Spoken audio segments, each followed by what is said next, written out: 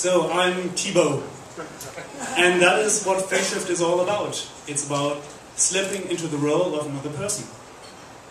So we have developed the technology that allows you to capture the facial expression and the emotion of a person and apply them onto a virtual character. And all you need is this 3D sensing device and our software. So FaceShift is used for the content generation in the animation industry, but our vision is really to allow users to interact in virtual worlds. So this is what it looks like. Take our technology and a great facial rig and you can start animating other people.